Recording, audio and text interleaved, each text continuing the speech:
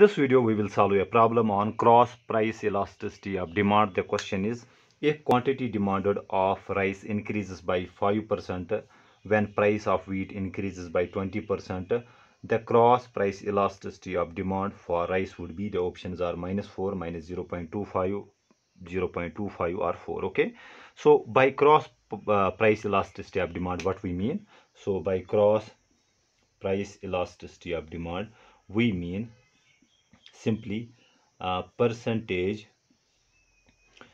change in quantity demanded,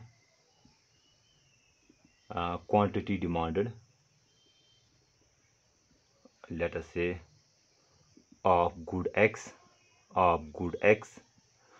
divided by percentage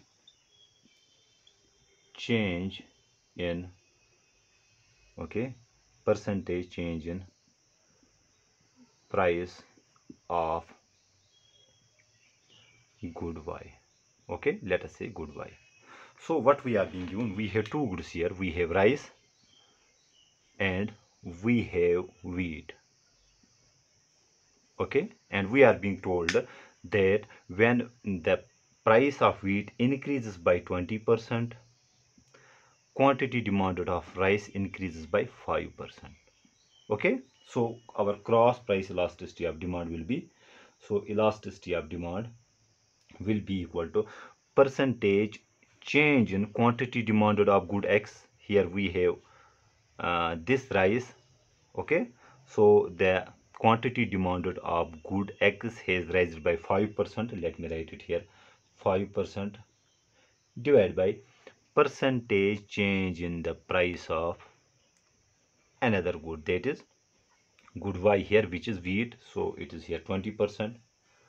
Okay, so you can write it 0.05 upon 0.2.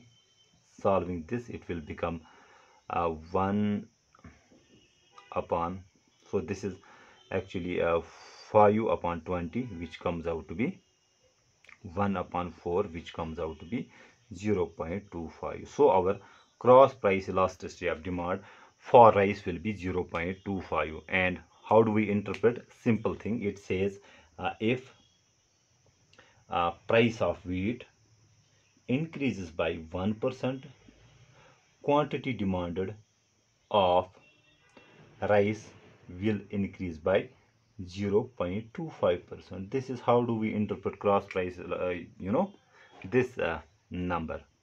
Okay, so let me repeat it here again. By cross price elasticity of demand, we mean percentage change in the quantity demanded for a good, okay, in this case, which is rice, to percentage change in the price of another good, which is here wheat. Okay, holding every other thing constant, what we call ceteris paribus. Okay, so I hope I make myself clear. Thank you.